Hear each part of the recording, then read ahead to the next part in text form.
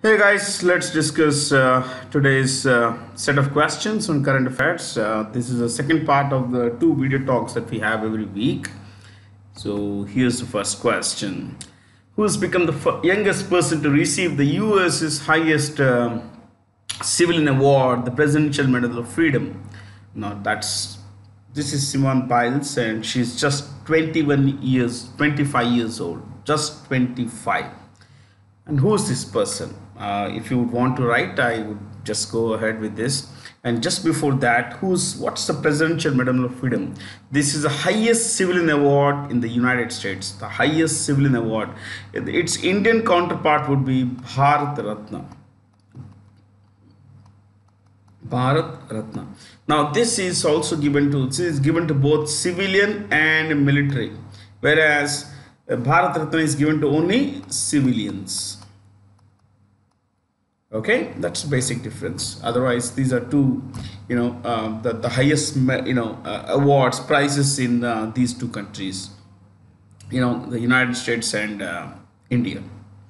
So, Simone Biles is a five-time world all-round champion. She's a gymnast par excellence, considered one of the greatest gymnasts in the world.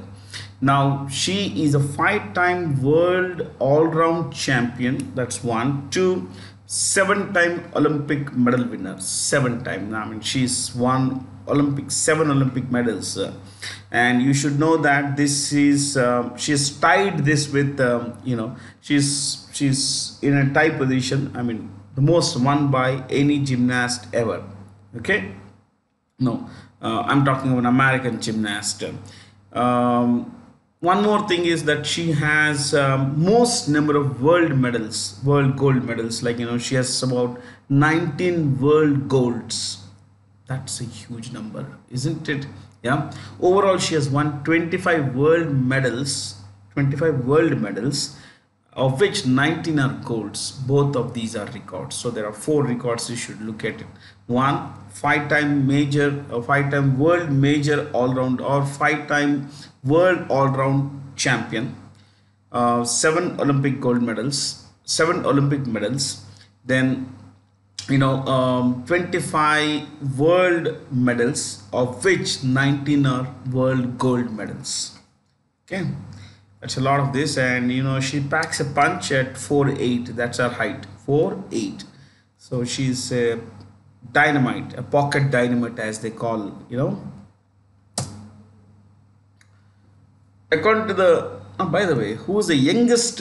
It just came to my mind. Who is the youngest recipient of the Bharat Ratna? Because the questions about Biles being the youngest recipient of the U.S. Presidential Medal of Freedom, and in the case of the Bharat Ratna, the youngest recipient is Sachin Tendulkar, who received the Bharat Ratna at the age of 40. He was just 40 when he received the Bharat Ratna. That was 2014.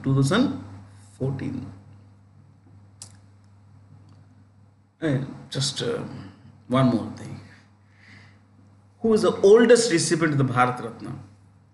The youngest, as you know, is Sachin Ramesh Tendulkar. And the oldest, see, this guy was just 40. And the oldest happens to be, I'll write the name here, okay? Oldest recipient of the Bharat Ratna is Dhondo Keshav Karve. I did not think of this when I was looking at the questions. And he received the Bharat Ratna in 1958 at the age of 100. 100 years old he was in 1958 when the great social reformer Dhondo Keshav Karve received the Bharat Ratna. Okay. According to the Economist Intelligence Units, it's not, it should be EIU. There is an error here. Economist Intelligence Units Global Livability Index 2022, which is the least livable city in India, ranked 146 globally. Among those considered, which is India's least livable city, Well, Bengaluru, contrary to what most people would say, it is Bengaluru that ranks the worst city to live in or least livable. See, if you want to write this, you just take this title: Global Livability Index 2022, Indian cities 112, Delhi, New Delhi.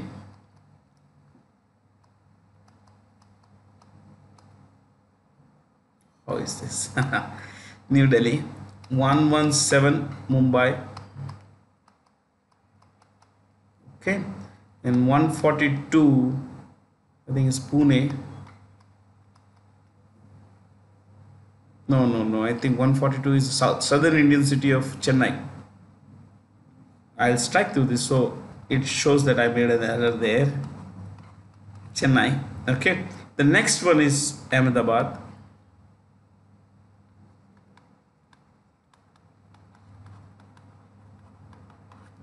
And 146, Bengaluru.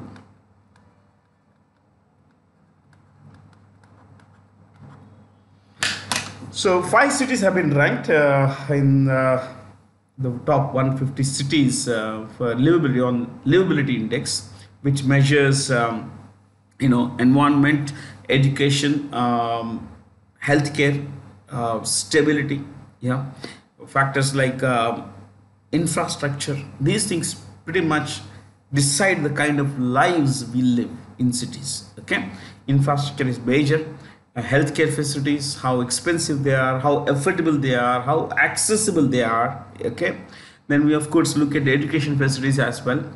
And apart from the 5 that we mentioned, on the basis of the 5 that we mentioned, these cities have been ranked, and the best city as per this index in India to live in is New Delhi, 112, which means that in the top 100 there is not a single Indian city. Okay, so now the 5 cities picked from India, Bengaluru fares the worst, 146th rank. Yeah. What about the world's best? I think we discussed this in the previous session. So the world's best, world's best. Today seems to be that I am missing letters, though I realize them quite fast. Realizing it quite fast that I am missing letters. Yeah, world's best cities to live in.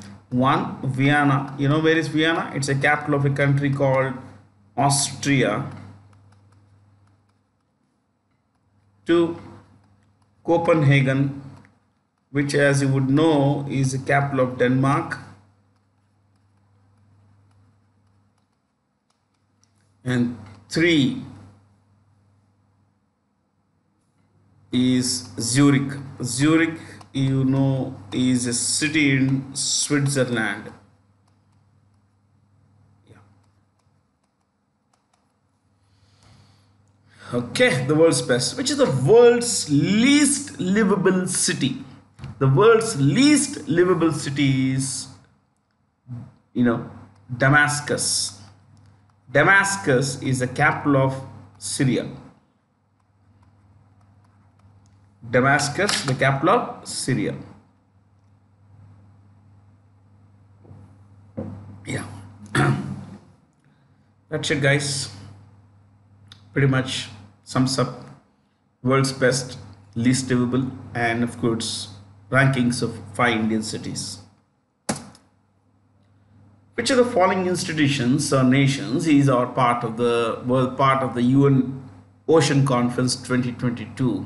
In the previous session, we looked at where was it being held and all that, and you should know that 3 countries, 3 entities are part of it. One, the UN, of course, it's a UN conference.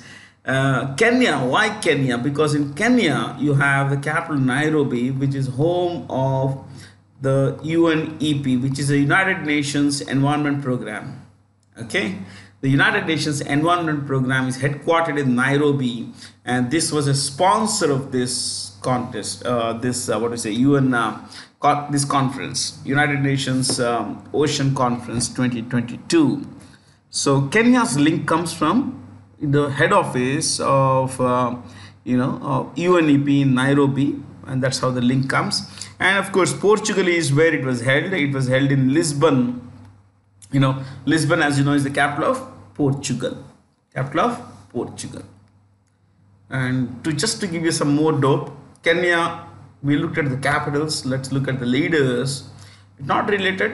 Chalo, let's write. Okay. Is it Kenya? President is Uhuru Kenyatta. Uhuru Kenyatta. Portugal, the president is Rebelo Marcelo de Sousa. Rebelo Marcelo de Sousa. Okay, there we go. By partnering with which institution did Greenco sign an agreement to launch the country's first dedicated school of sustainable science and technology? IIT Hyderabad, Indian Institute of Technology, Hyderabad. So Greenco and IIT Hyderabad will set up the School of Sustainable Science and Technology on IIT Hyderabad campus. Okay. Who owns Greenco? Greenco's CEO is a guy called Anil Kumar. He is also a promoter, founder of the company. Chalamala Setti.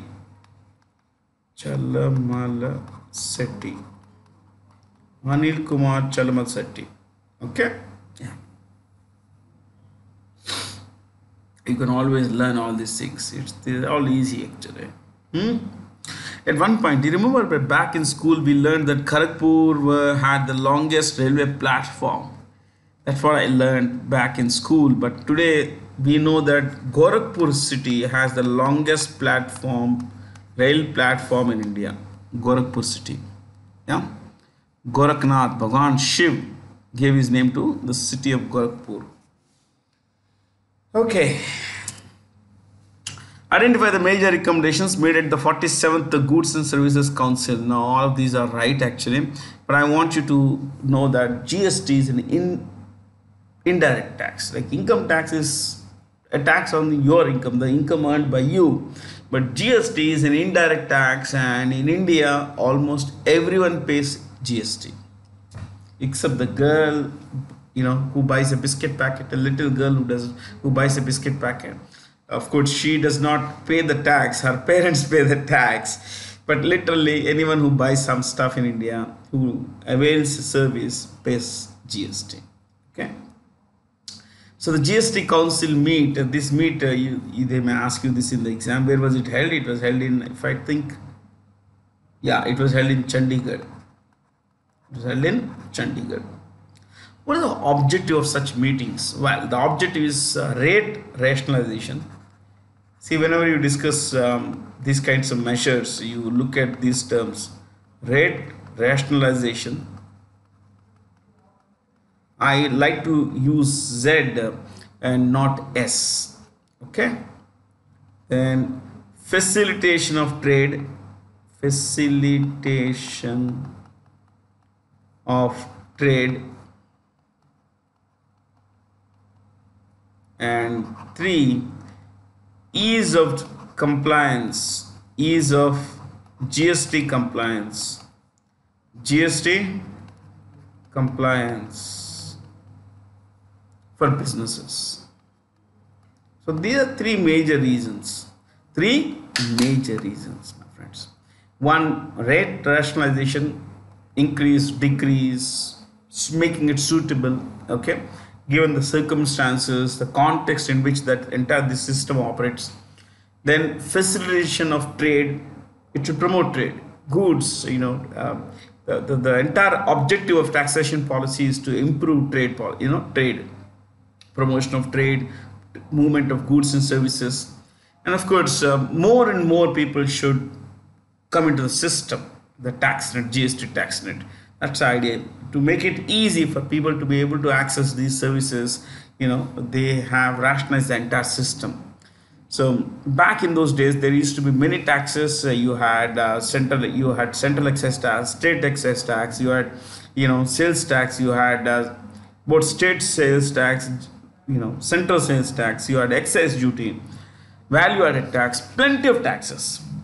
Now all have been mixed, merged into one tax, GST. Okay. So this particular measure, this particular council also spoke about imposing newer taxes or increasing increasing or decreasing certain taxes. Like for example, they levied a 18% GST on nicotine based gum without tobacco. So people who have this habit of smoking and want to quit, they chew nicotine gum, and there is now 18% tax on that. If it's a nicotine, and some people say, okay, I will not smoke, but I would eat nicotine gum tobacco. So nicotine gum with tobacco, that attracts 28% tax. Goods that are not healthy, that the government actively discourages the consumption of, are called demerit goods. Demerit goods are those that don't add any merit. Tobacco, alcohol, okay? You have tobacco consumption in multiple ways, like BDs, like rolled tobacco, like cigarettes, or direct consumption through pan masala or jarda, all those things, henny and all. So to reduce the consumption, distribution, sale, and consequently production, the government has always had higher GST tax rates on demerit goods. So alcohol is a very good example. Then you have tobacco, alcohol and tobacco. These are pretty good examples, when it comes to demerit goods. Fair?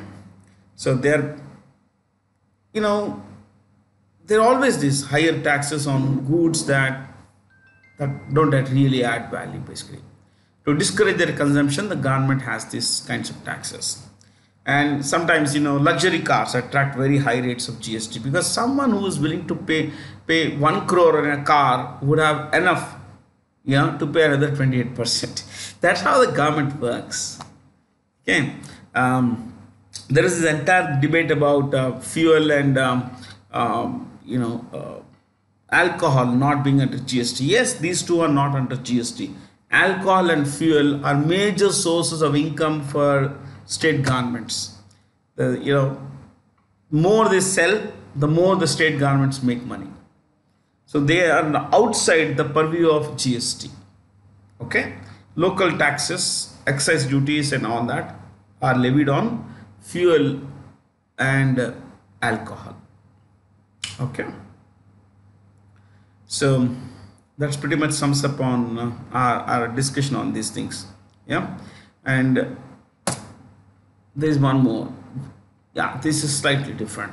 Which states have signed an interstate declaration of intent to work in collaboration to combat trafficking in persons? The first of its kind initiative in India. All of them have come together to make an arrangement where there will be intelligence sharing, okay, information sharing, survivor protection, survivor care. Someone's being trafficked. Okay, let me tell you first what is trafficking. I think I jumped the gun.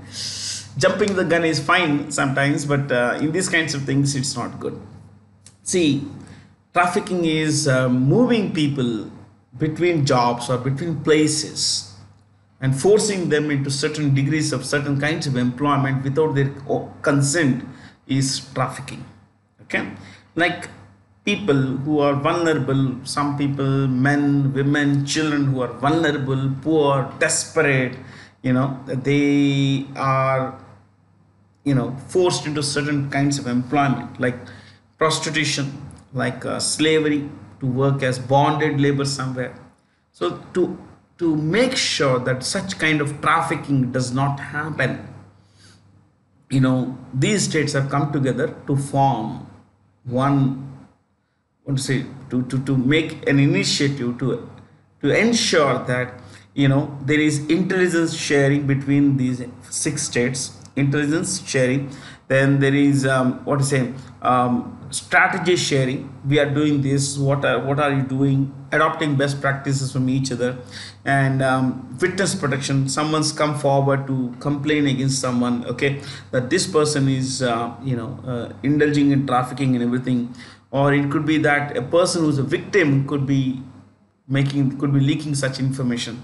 So we need to protect the information, the witness, okay, and provide all legal help. So legal help is equally important, okay. And sometimes it is also important to rehabilitate such whistleblowers, such survivors. We need to take care of those survivors. Uh, they see India has one of the highest rates of trafficking in the world.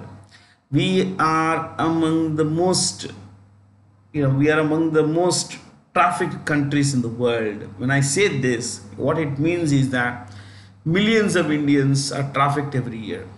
Thousands of children go missing every year. And it's an unfortunate thing that people make money by separating children, by kidnapping children and taking them away from their beloved ones, from their loved ones. Women are forced into prostitution, men are forced into prostitution.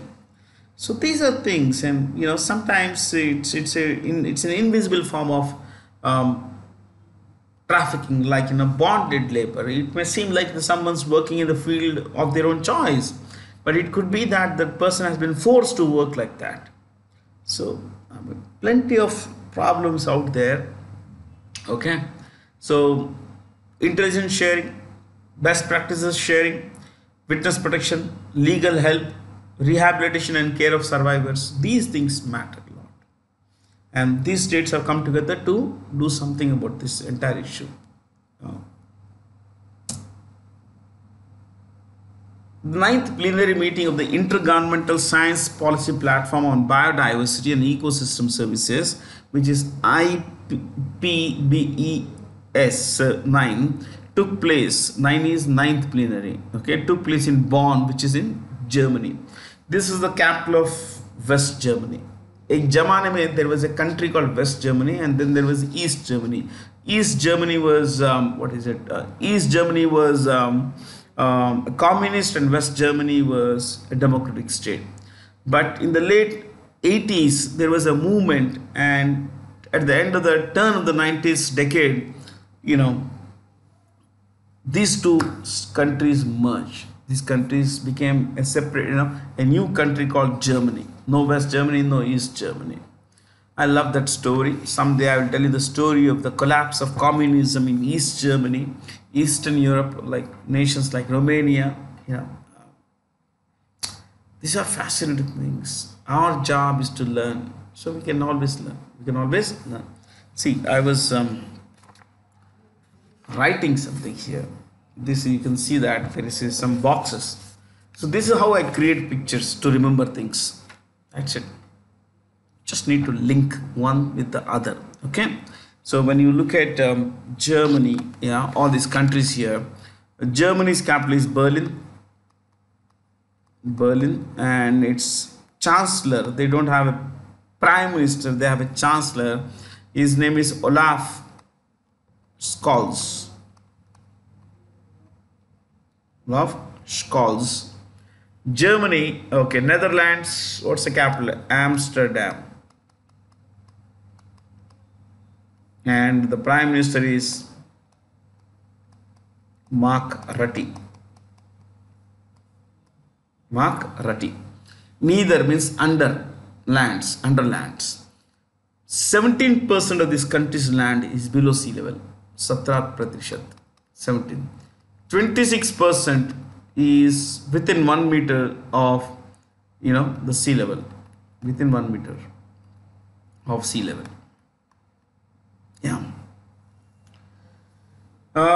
Italian Prime Minister has just resigned, but the president there, Mattarella, has refused to accept the resignation of Mario Draghi, the Prime Minister Mario Draghi. And as you know, the capital of Italy is Rome. The capital of Italy is Rome. Let's clear this. Spain, The capital is Madrid, and the Prime Minister is Pedro Sanchez. Greece, you know that the capital is Athens. It's a bankrupt country, no paisa in this country. Okay, they have an enormous debt to GDP ratio there. It's the GDP is about $300 billion.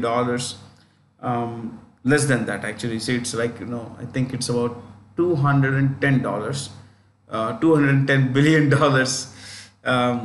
and their debt is about $320 billion. I mean, these countries are neck deep in debt, Udar. Okay, so Athens is the capital, and the prime minister is Kyriakos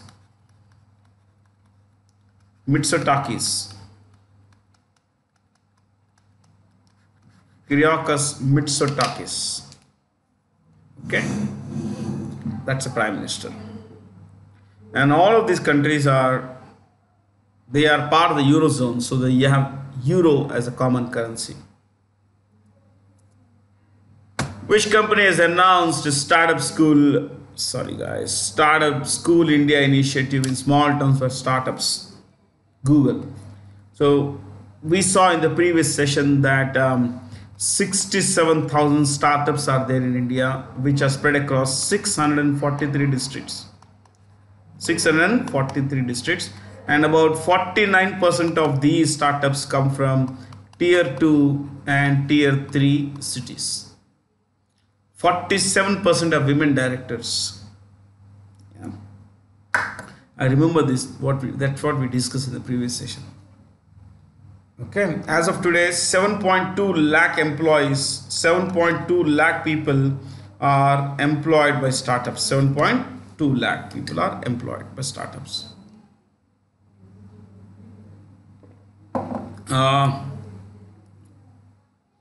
Let me take you further on this. Google is owned by a company called Alphabet. Alphabet is a parent company of Google. Okay, parent company. You know how this name comes? Alpha and beta are the first two letters of the English of the Greek alphabet. That's why the Varnamala is called alphabet. Okay, A, B, C, D, E, F, like that. Alpha and beta are the first two letters of the Greek alphabet. But Google is now owned by the Google parent company is Alphabet. Alphabet was started by two guys, Sergey Brin and Larry Page. These two guys started Google first, and of course later they started Alphabet to bring together all the companies operating under one roof. They own a lot of companies. Yeah, Waymo, WAYMO, which is a driverless car project. They own this autonomous car project. They own this. Yeah. So where is this headquartered? Alphabet is headquartered in a place called Mountain View. Mountain View is a small town in the American state of California. Since these the first three are American companies, we'll stick to writing this. Mountain View, California, US. CA is California code. Okay. And its CEO is a guy called Sundar Pichai. Sundar Rajan Pichai. Sundar Rajan Pichai. Okay. That's Google. Meta owns Facebook. Meta owns Facebook. It owns WhatsApp. It owns Oculus, which is a virtual reality company. Meta is headquartered in a place called Menlo Park. Menlo Park. Menlo Park is in California, US. Its CEO is a co-founder named Mark Zuckerberg.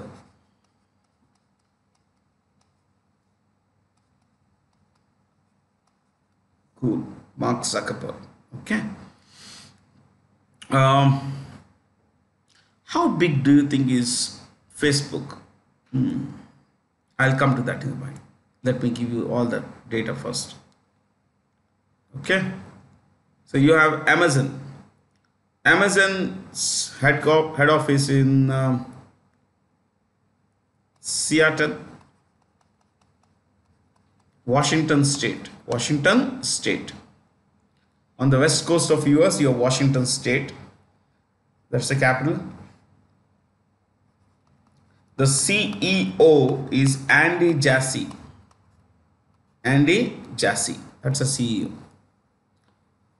Reliance Industries and Mumbai, TCS are both headquartered in Mumbai.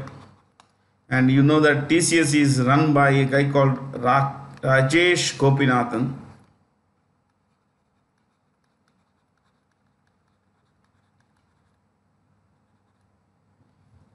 Mukesh Ambani owns Reliance Industries. How big are these companies? To give you an idea, how big are these companies? TCS is a $26 billion company. All figures in US dollar, billion. Okay. Meta, 117. Google, 258. Amazon, hold your heart, $470 billion. Reliance Industries, 97. This, let me put it here in the order perspective. Okay. See how big it is. These companies are. Look at Amazon. Amazon is a $470 billion company. That is about 15% of India's GDP. 14% of India's GDP. Okay. That's a pretty large number. So you have TCS at $26 billion and Google at $258 billion. India's biggest company, Reliance Industries, at $97 billion, and most likely in 2023 financial year that has just started, 2022, not really just started, we are in 2023. We are in financial year 2023, remember this, which means it started on 1st April 2022, will end on 31st March 2023. So this is a financial year. The year in which it ends is that financial year. Fair?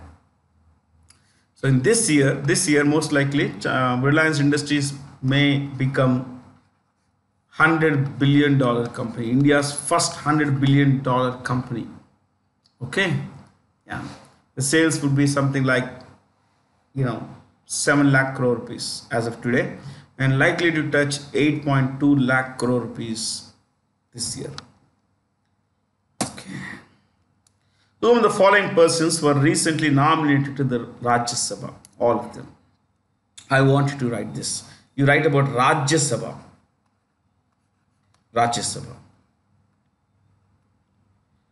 Sabha. One started in 1952. Started in 1952 as a permanent house. As a permanent house.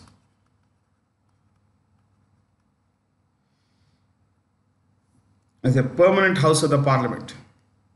Next, maximum seating capacity. Maximum seating capacity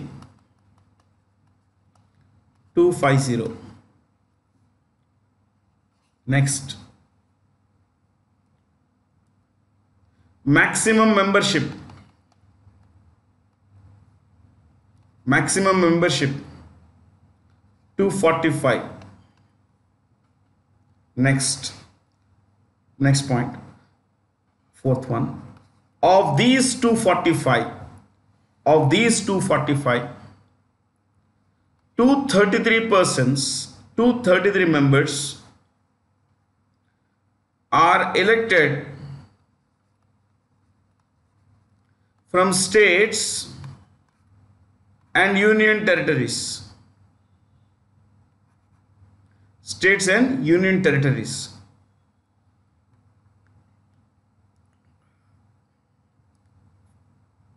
while the remaining 12 are nominated, nominated, nominated, it's there in the question, are nominated by the president, of the 12, the 4 mentioned here. Yeah. I'm not going to discuss these guys. Okay. So, I think that's fairly good stuff about Rajya Sabha. Yeah, last point. The Vice President of India, is an ex officio chairperson of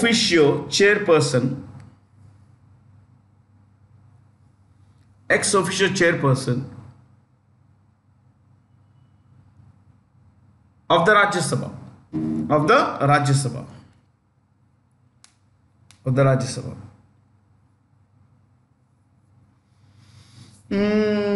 Whoever is the vice president automatically becomes the chairperson of the Rajya Sabha. And you know, the vice president is the chairperson of the Rajya Sabha. What is the salary of the vice president of India? Zero. The salary of the vice president of India is zero. Yes, you may think, oh, come on, Bharat, it is 4 lakhs. I read somewhere it's 4 lakhs per month. It is 4 lakhs per month, but not as a vice president. As a chairman of the Rajya Sabha, there is a salary, okay, for the vice president. So as a vice president, zero salary. But as a chairperson of the Rajya Sabha, the vice president gets 4 lakh rupees per month. Okay, it's there in the constitution also. Okay, that there is no salary mentioned for the vice president. Yeah. Name the British Prime Minister who recently resigned after months of scandals. Boris Johnson was forced to resign after some of his top ministers, especially the first 2 guys, Rishi Sunak and Sajid Javid, resigned. Okay, I want you to write this, that Boris Johnson resigned because of Partygate scandal. Partygate scandal.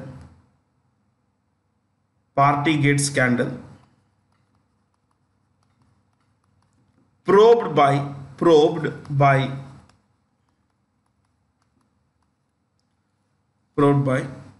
Sue Gray. It's called the Sue Gray report by Sue Gray. Don't worry, it's, you know,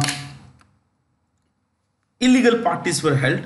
When I say illegal, parties are never illegal unless they are expressly prohibited by the law. And in this case, they were held at the Prime Minister's residence when there was a lockdown in the country. Yes, when there was social distancing norms in place, when there was a complete lockdown in Great Britain, there was a party going on at Boris Johnson's residence, Prime Minister's residence. This is where, he was told that, look, you have not behaved in the right way. You broke the law. So what kind of a Prime Minister would break a law? To enjoy a party, to enjoy a drink. So that is one of those things that led to the, ousting of Boris Johnson. See, the British Prime Minister lives in a place called 10 Downing Street. Now you may wonder, what is ye kya cheez hai? See, the street is called, जो गली है main road है, उसका नाम है Downing Street. Okay, 10 is a house number. In the row, it's the 10th house. The 10th house in the street is the residence of the Prime Minister of Britain. 11 Downing Street, okay, is the Chancellor of the Exchequer. The residence of the Chancellor of the Exchequer. Simple, ordinary bhasha, Finance Minister. Okay, Finance Minister. The Chancellor of the Exchequer, the number two guy in the British, Council of Ministers, lives next door to the Prime Minister of Britain. So Rishi Sunak was the Chancellor of the Exchequer. He resigned. He was the first minister to resign, after a series of allegations against Boris Johnson, including this Partygate stuff. Okay, a lot of scandals were there. This is one of those things. Okay. Now, currently, Rishi Sunak is leading the race to become the British Prime Minister, and he also happens to be the son-in-law of Infosys co-founder and former chairperson N.R. Narayana Murthy. Mr. Murthy's daughter, is married to Rishi Sunak. Yes. Okay. Yeah. Enough. Yeah. There's too much stuff here. Look at the choice 5. She's the foreign minister of Britain, Elizabeth Truss. She also wants to become the prime minister. She, Sunak, and there is another person called Mordaunt, Penny Mordaunt. They're all running neck to neck. Though Sunak has a slight lead over the other two, and most likely he'll be the prime minister of Britain. Yeah. India has been elected to the UNESCO panel on Intangible Cultural Heritage for 2022-2026 cycle. The headquarters of the UNESCO is, what's the full form of UNESCO? United Nations Educational, Scientific and Cultural Organization. United Nations Educational, Scientific and Cultural Organization is headquartered in Paris. This is where you have the Secretary General of UNESCO sitting, Audrey Azoulay.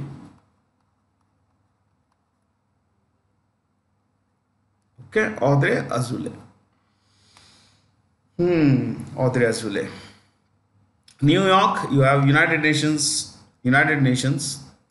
Then Vienna, International Atomic Energy Agency. It's a UN body. International Atomic Energy Agency, that is where the head office is. Berlin, there is nothing extraordinary in Berlin. Rome is home to FAO, which is the Food and Agricultural Organization. Food and Agricultural Organization.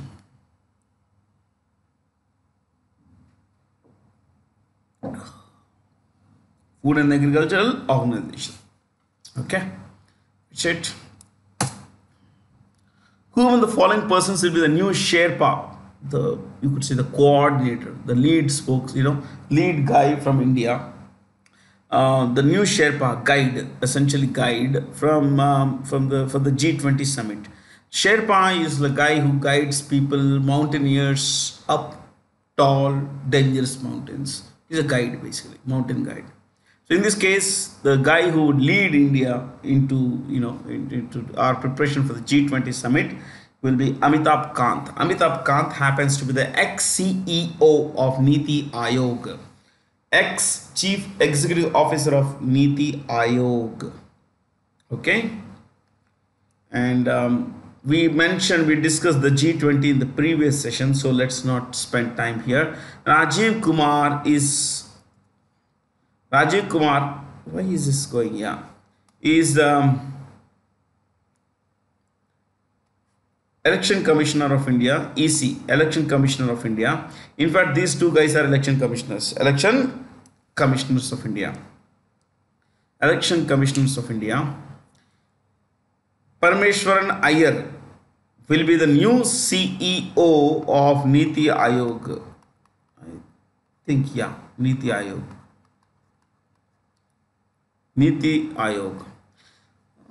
R. Sharma. Ram Sevak Sharma is the CEO of National Health Authority of India. National Health Authority of India. It looks like National Highways Authority of India, but this is National Health Authority of India. Implementation Agency of Ayushman Bharat. Ayushman Bharat. That's fairly good stuff. Who chaired the first meeting of the Apex Monitoring Authority constituted to review the activities of the National Industrial Corridor Development Program? Nirmala Sitharaman. As you know, she's the finance minister and the corporate affairs minister. So, two ministries, two important ministries are headed by Nirmala Sitharaman. One is the finance ministry, the other is corporate affairs ministry. Corporate affairs ministry. Amit Shah holds the home minister and cooperation ministry. Cooperation minister. Yes. What about the choices? Dharmendra Pradhan, Narayan Tatu Rane, Prahlad Joshi. Chalo, let's write. Dharmendra Pradhan. Dharmendra Pradhan, he holds two important ministries. One, education, the Minister of Education. And two,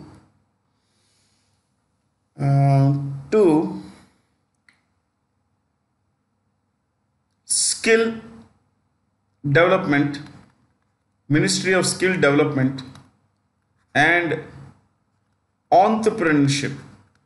Entrepreneurship.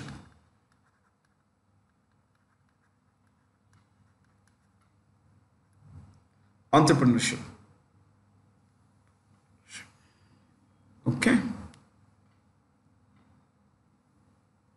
Narayan Tatu Rane, Ministry of Micro, Small and Medium Enterprises. Minister of Micro, Small and Medium Enterprises. Prahlad Joshi, three major ministries. One, coal. Two, steel. And three, parliamentary affairs. Parliamentary affairs.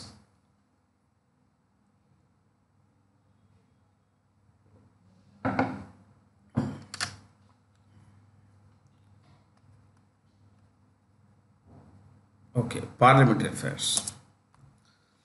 Akasa Air recently received the Air Operator Certificate from the DGCA to commence operations from July 2022. This new airline is backed by Indian Berliner trader Rakesh Jhunjhunwala.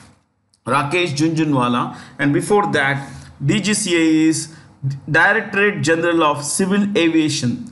Directorate General of Civil Aviation. Okay, next.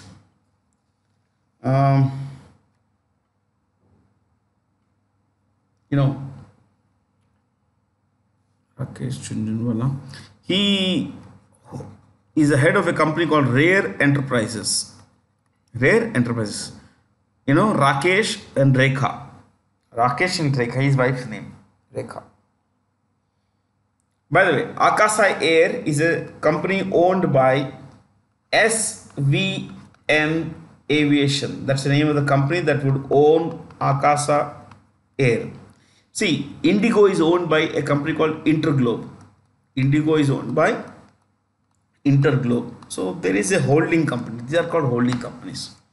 So Akasa Air owned by SVN Aviation. Two, CEO Vinay Dubey.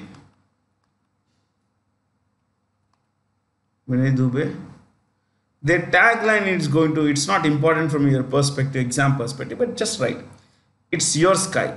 It's your sky. It's your sky. Yeah, it's your sky. See, Dolly Khanna, Purinju Veliad, Ramdev Agarwal, especially 1 and 5 are ace investors, stock investors. So is Rakesh Jhunjhunwala, and 2 as per Radhakrishan Damani.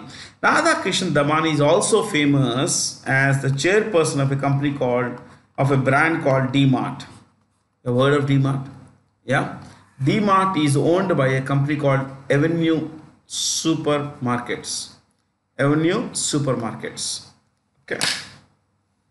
That's the name of the company that owns D-Mart. Now, why it's called D-Mart? D for Damani. Damani Mart. Mart is market. Yeah, it's a pun on the American company Walmart. Okay, Mart is market, Wall founded by a guy called Sam Walton. देखिए, no, it's easy to learn, my friends, if you are interested. So Radhakishan Damani is considered one of the best investors in the world. His portfolio runs into thousands of crores of rupees. Yeah, and he set up the guru of Rakesh Jhunjhunwala. I'm not kidding. Okay, so former India forward Sham Thapa has been chosen for the Mohan Bagan Ratna, the club's highest honor. Sham Thapa was associated with football. Mohan Bagan is considered the national football club of India. Yeah, those of you who love East Bengal Football Club, my apologies, but Mohan Bagan is usually referred to as the most successful football club in India. It has won the Durand Cup 16 times, the Federation Cup record 14 times, if I'm not wrong. IFA Shield some 6 times, if I'm not wrong, 5 or 6 times.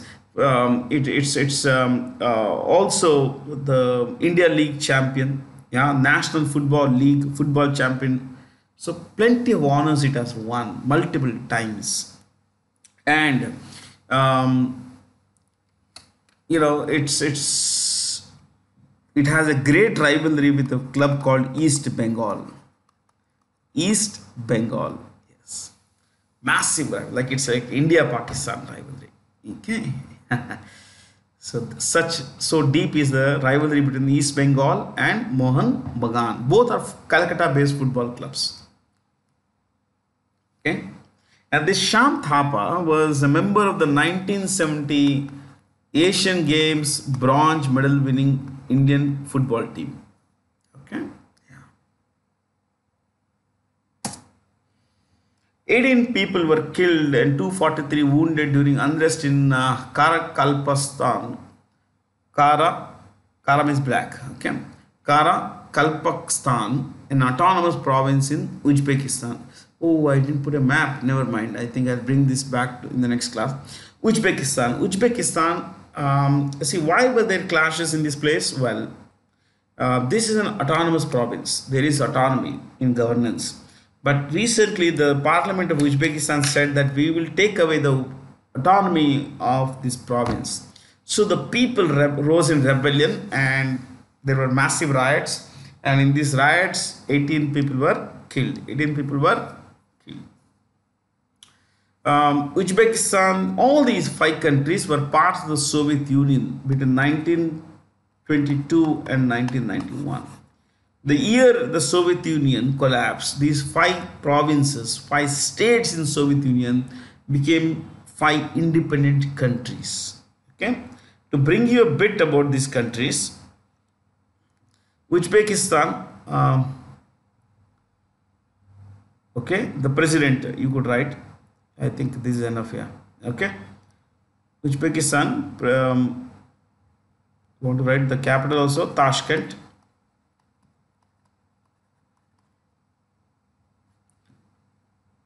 Shavkat, the president's name is Shavkat Mirzi Yo. That's the president, and Uzbekistan's currency is Som.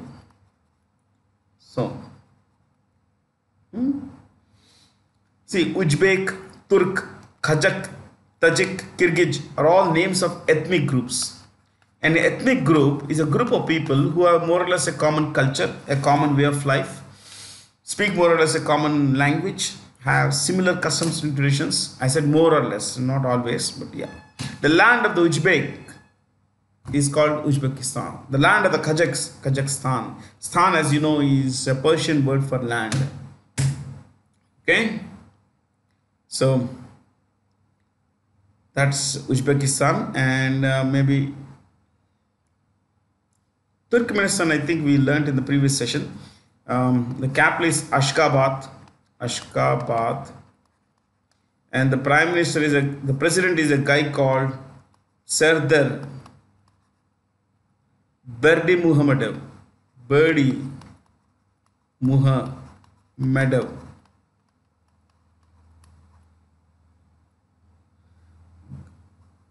Berdi Muhammadov. His father was a president till recently, Gurbanguly Berdi Muhammadov. So this guy became the president after succeeding his father. And the currency is Manat, M-A-N-A-T, Manat. Yeah. Crazy guy, his father and he. Kazakhstan, the capital is Nur Sultan. See, there was a city called Almaty. What is it? Almaty. But this city was renamed Nur Sultan after the name of the previous president, Nur Sultan Nazarbayev. He's still there. He is the chairman of the Supreme Council of Kazakhstan, but you don't remember that. You remember the name of the president, Kasim Jomart Tokayev.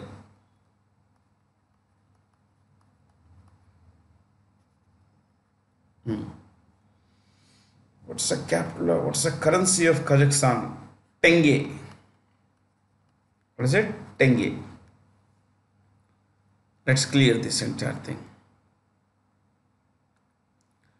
Tajikistan. The capital is Dushanbe. And the president is a guy called Emomali Rahman. Emomali Rahman. Currency is Somali. I remember this because of E. I. That's how it is. Different from Som, na? Yeah, Somali. Kyrgyzstan. Bishkek is the capital. Bishkek.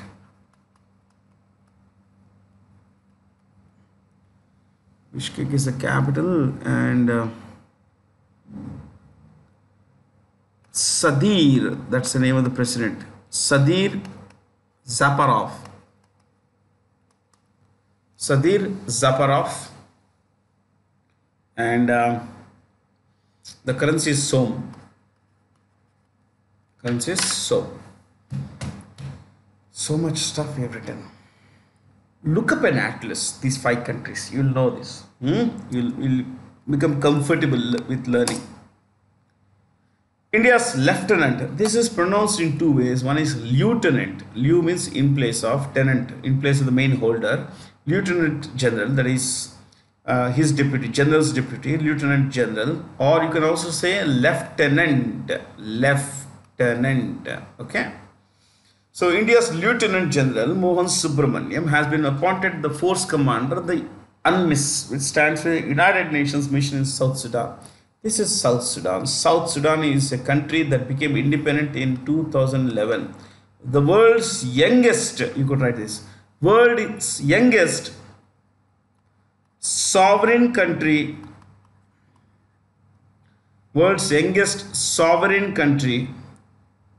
recognized by a majority of UN members. A majority of UN members.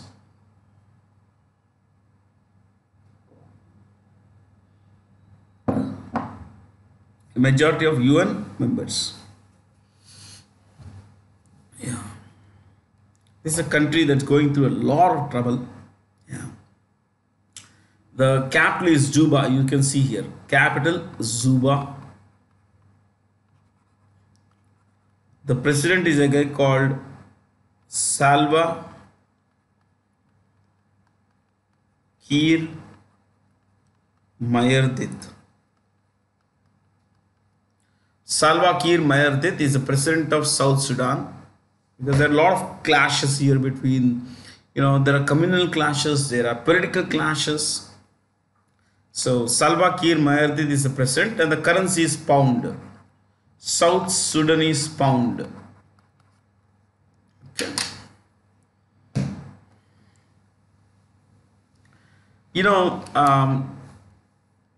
General Lieutenant LG Mohan Subramaniam has succeeded an Indian. An Indian was there, before him. If you want to write, Sailesh Tinaikar.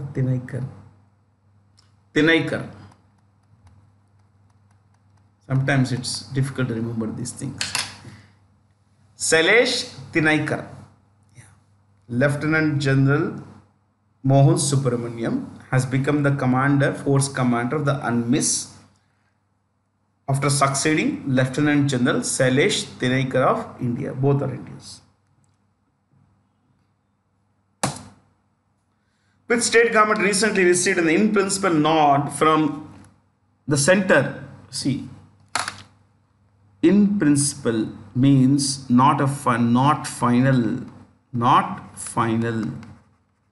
It is telling the state government, the government of India is telling the state government of Chhattisgarh, you want to borrow from the World Bank, no harm. Usually the state government does not. State governments are not allowed to borrow from outside agencies. The government of India will do that for the state governments, but sometimes they are allowed. And in this case, to take this loan from the World Bank, Government of India has given an in-principle nod, to the government of Chhattisgarh that you could borrow $300 million over 5 years. And the World Bank has said that the rate of interest will be very low because it is meant for schools. So the rate of interest will be very, very low. A loan with a very low rate of interest is called soft loan. What is it called? Soft loan. Loan with a very low rate of interest is called soft loan. Soft because maybe there is no burden. This loan has to be repaid in 20 years. So starting today, within 20 years, this entire money has to be repaid by the government of Chhattisgarh through the World Bank. Okay. Who is the chairman? CM of Chhattisgarh? It is Bhupesh Baghel.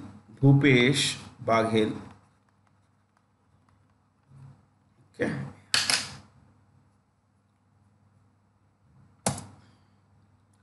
The loans a commercial bank gives out are its assets. See, when you go to a bank, you put money into a bank. For you, it's a deposit. Your asset. Okay. For you, it's a deposit or an asset. For the bank, it is its liability. The bank has to return your money, isn't it? You put 10,000 in the bank for 1 year. Today, your asset is with the bank. But the bank has returned that money. That's why the bank treats your deposit as a liability. When the bank gives its loan, this is for deposit, when it lends, for you, it's a liability. You have to return that money. Whereas the bank, it's its asset. Okay? So when you lend to your friend, for your friend it's a liability, for you it's an asset. Okay? So simple way of looking at it actually. What type of bank deposits are not insured by the Deposit Insurance and Credit Guarantee Corporation of India? Central state government deposits are not insured.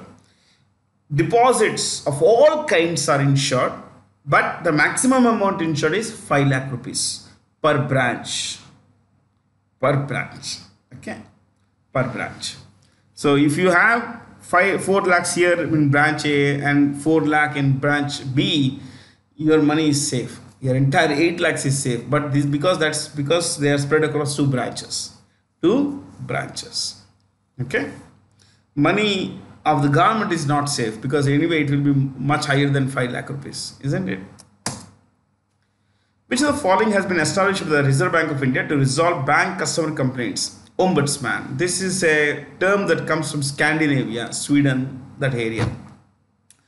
So today, if a customer has a complaint against a bank for deficiency in service, for not being taken care of, or for not being, for lack of redressal of complaint, Then the banker, the customer can approach the ombudsperson. Okay, this ombudsman has this job of resolving your problems with the bank, your complaints. That's the most important thing. Okay, just one thing, I just saw it now. I say it earlier. Mudra Yojana. Mudra's full form is Micro Units Development and Refinancing Agency. Micro Units Development and Refinancing Agency. Under this, there are three kinds of loans that are given. Up to 50,000. Up to, so 50,000. Up to 50,000. 50K. K is kilo. The loan is called Shishu loan. Shishu. Yeah, between 5 lakh, 50,000 and 5 lakh.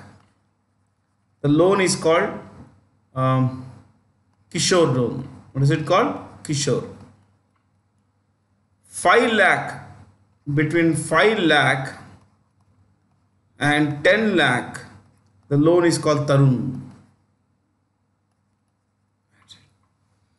So if I take a loan of 4 lakh rupees, then I would have taken a Kishore loan. And these are meant to encourage entrepreneurship. That's the basic idea behind this question, behind this scheme, Mudra Yojana. If I'm not wrong, 2.79 lakh crore rupees were disbursed the previous financial year to loans. Nearly 2.8 lakh crore rupees has been given in loans under this scheme. Yeah. Which of the following are the ways to do money laundering? All of them. But what is Hawala? I'll tell you what is Hawala. Let's say you have a friend in Mumbai. Friend, you, okay? Friend in Mumbai. Friend in Mumbai. So you need, let's say, 5 lakh rupees. You need 5 lakh rupees. You call up your friend and say that, "Arey yaar, 5 lakh rupees chahiye. Can you send them?" The guy has a lot of black money and he said that, "Dekh yaar, I will not send you. I can't send you via bank. I can't effect a bank transfer because I have not declared this income. That which is not declared is in the dark, so it's black money." Okay, because the money comes to the bank, the government may initiate inquiry, IT department may initiate inquiry. Kahan se aaya? Where did you get this 5 lakhs? Discuss the source of this. Yeah, or declare it. Declare means you have to pay 30% tax, let's say. Okay, whatever. So this guy would say, "Okay, I will get you 5 lakh rupees, give me a day or two." So he approaches, okay, agent 1. Agent 1. Even different city. Agent 1, he approaches his agent in Mumbai, and the one Hawala guy, he gives him 5 lakh rupees. He gives him 5 lakh rupees and tells this guy, "In this city, my friend is there. He would come down and you please hand over 5 lakh rupees to that guy." The friend is helping. The Mumbai friend is helping. He approaches a person in Mumbai, gives him 5 lakh rupees and tells him, "Please give it to my friend in this city." Okay, let's call it city X city. You go and he calls you up and says that you go to that place, collect 5 lakh rupees, carry your ID or something. So you go there. Okay, you go there, and in the meanwhile, agent 1 would have called his agent in town. Okay, X, agent 2, let's call him agent 2. He calls up agent 2 and tells this guy in X town, "Arey, so and so guy will come, give him 5 lakh rupees." So sometimes code words are used to identify the person, the recipient. Sometimes it's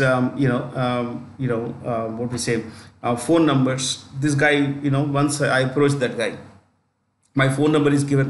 Okay, so sorry, your phone number is given to this age, your friend gives the phone number to this guy gives your phone number to this guy, and this guy, once you go there, he would call up and to ascertain that it was you who was supposed to receive the money.